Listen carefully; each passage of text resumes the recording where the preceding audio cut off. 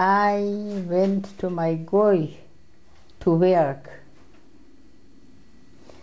And the goy had to pay not for me, but to the government. So you had no money? No. He had to pay not me. To the government he paid. Do you remember his name and his wife's name? Certainly. What are their names? Yermolovich. His first His name was Ignat, and her name was Sofya.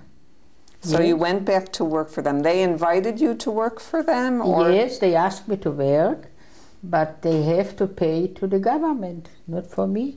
I had only the food they gave me to eat, that's all.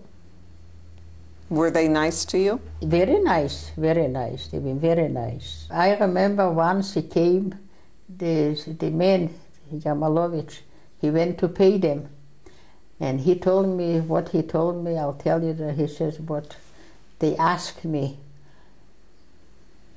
do you think that your girl is preparing to run out from the ghetto? Then if you know something, you must come and tell us. So he is laughing, he says, Cila, I'll myself tell you. If I hear something, I'll tell you myself to run away. He says, I'll go to tell him. I'll tell you to run out. I won't tell them. So I went through the fields and I lost my way. When it's coming light already, I see I'm on the other side of the town. I lost altogether the way. So I lied in the fields. I was lying all day in the field. It was Monday. We ran out Sunday morning. It was Monday. So Monday I was lying. When you ran, did you run by yourself or with myself. Your father? No. So you never saw your father again? My father couldn't walk. He told me, you go away. So you said goodbye to your father and then you went? Yes. Then I was lying until Wednesday night. Wednesday night I went, like I knew the roads.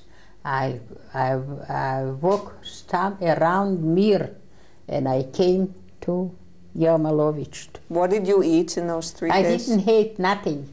From Sunday until Thursday I never had food. And he told me, run to my field. I hear that the goy, Sofya, is calling me. Because I told him that I never eat for 4 days already. And I hear she's calling me, Cila. But I was scared to answer her. I thought to myself, in the night I ran away. I've been scared for them. I never answered her. And they chased to dig the graves, you see. He was busy. When he came home, she told him that she don't know if somebody caught me or she don't know if I'm alive. So he said, I'll go see in the field. So he went to the field and he looked in his field and he noticed a place and he came exactly to me. I had a shock. I started crying. He says, don't cry, I won't kill you. And he kept a jar of water. I was drinking like a wild horse. He take out from my mouth. He says, you mustn't drink like this. And he gave me some bread to eat. It was from Sunday, I never ate. I couldn't chew. My gums been dead. I couldn't chew the bread. He says, he started crying. I says, I'm going to say Sofya, she'll bake aladishkis, latkelach. Pancakes. And he went away. And then he came home and he told her to buy the latkes. And he told her more or less where I am, in the field. So she found me. It was already afternoon.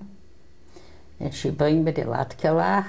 When it came dark already, I wait until we'll get the good dark. I can't run when it's still light. He came and he took me out from the field. I said, where will you take me? He says, I'll take you to my house and I'll give you everything what you must have, food. and clothes Sonia will give you, and then you'll go away to the forest. And he brought me to the house. It was dangerous, isn't it? I ran out from the ghetto in a white skirt. It was grey already in the mud. So she gave me a color like this, a skirt, and she gave me a blouse with long sleeves, a warm, but it's coming the winter, I said, you need the blouse. And then she gave me some food.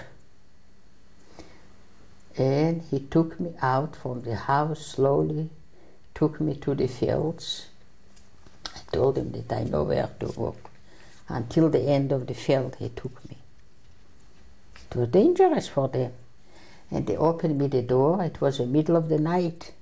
They opened the door for me. And we've been sitting all night and been talking.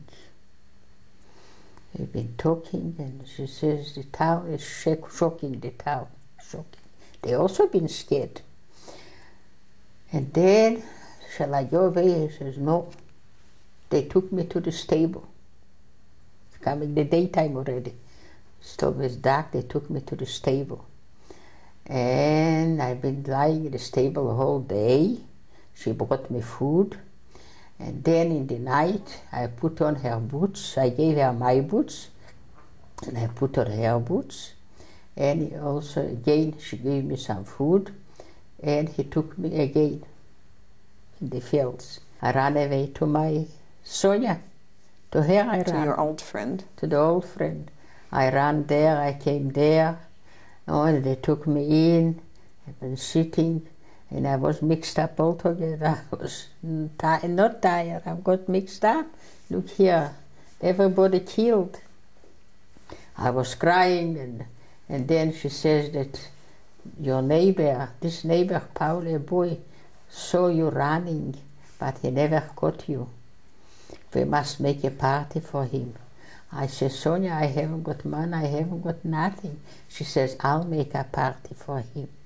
And she made a party, she called him in, and he kissed me. He says, I says to him, lucky you didn't caught me.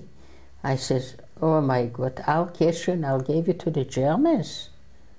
I wouldn't do it, never, never.